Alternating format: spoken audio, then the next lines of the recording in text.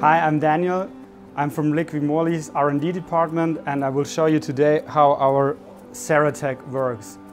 Please note that this is only a demonstration and it not shows you the real conditions in a motor engine. And before you use it, please always shake it well.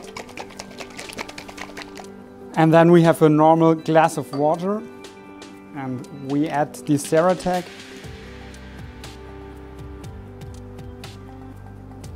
Now you can see it forms two layers, which separates immediately.